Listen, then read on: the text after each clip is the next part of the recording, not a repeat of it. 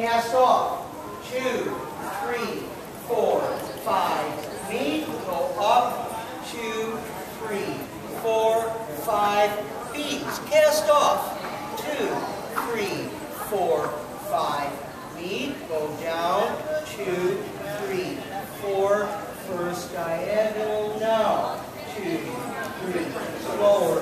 5, 6, and second. 2, 3, 4, 5, 6. Go in, take hands.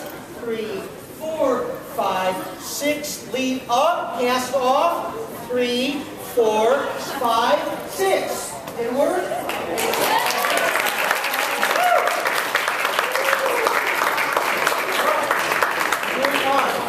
Very fun. Notice at the very end, the A's and B's, quiet. The A's and B's are acting at the same time at the very end, right? But they're doing two different things. B's are leading up, A's are passing off. Okay, are you with me? All right, almost ready. We've got a little bit of housekeeping. What happens after we do that? Next thing that happens is we'll repeat the pattern of the dance with your same identity, but a new couple has come to join you, or you have come to join them. So, you are A's. You have just gone down one place. These are your new B's. You finished those. B's.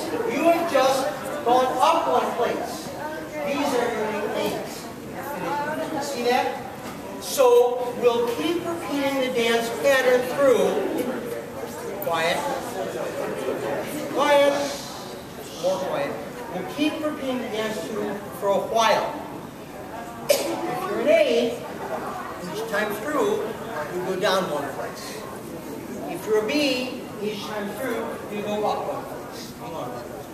Is that relatively clear? All right. Now, hold it for a minute and have that. Hold on.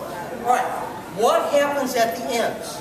And why did I say that it didn't really matter if it were extra people? Well, I think you may have figured that out. Sooner or later, you may come to an end of the set and have no one left to dance with.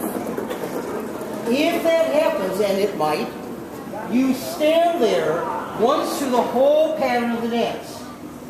It's called standing out, but you don't go anywhere.